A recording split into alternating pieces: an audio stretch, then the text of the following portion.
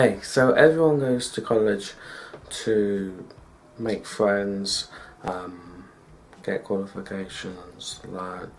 But what are like the good stuff? Like, of course, there's going to be good stuff about college, like for instance, making friends again, learning new, different things that you haven't, and getting yourself to do more instead of staying home all the time. But have you ever wondered, can college sometimes be a bad thing to the point when it's making teenagers unhappy, sad, or even depressed? Sounds strange, doesn't it? Well, there are also bad things about college. There is, and hopefully we're going to talk about most of them today.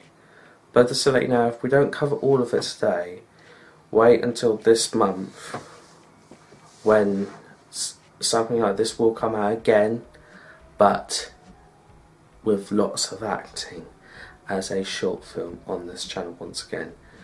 Here is the intro, the college and the world.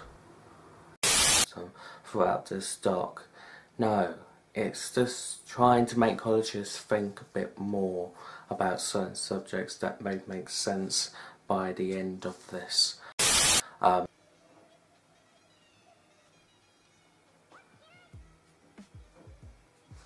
So it will excite them, it will, let's say, because